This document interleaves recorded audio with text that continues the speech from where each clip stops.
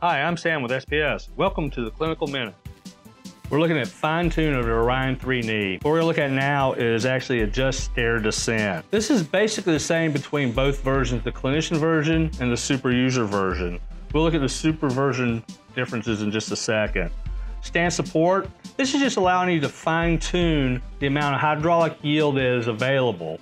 It's the same setting that you set up earlier in basic programming with the patient sitting into a chair. Here we want to fine-tune it for a stair descent or a deep decline ramp descent. So that's your stand support.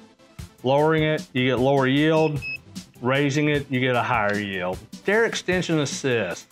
This is very similar to the walking speed adjustments in the pneumatics. Here, the number of 30, if you picture a ball behind the knee, this is a fairly large ball, so it's going to restrict or give a higher amount of pneumatic loading during that deep decline, but then also give a really strong extension assist moment to get that foot out in front of the patient in preparation for descending down, foot over foot downstairs or down ramps. On the clinician version, if for some reason the patient doesn't feel like they're provided with enough support in the deeper angles, swipe right on the screen and you'll see you'll have normal or high yield rate.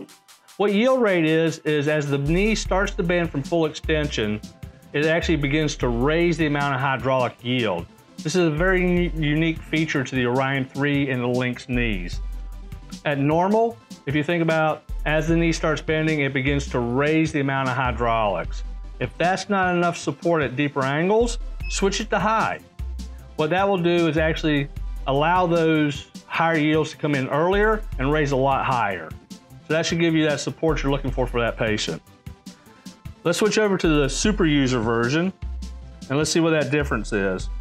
You can see here on the super user version, instead of a normal or high, we have values 1, 2, 3, and 4. 4, the numeric value of 4 would be extremely high. In other words, as soon as they start bending that knee, it will raise the resistance up fairly high by the time they get to the deep decline or the deep angle. Selection of 3 kicks in just a little bit later in the angle and doesn't rise as quite as high as 4.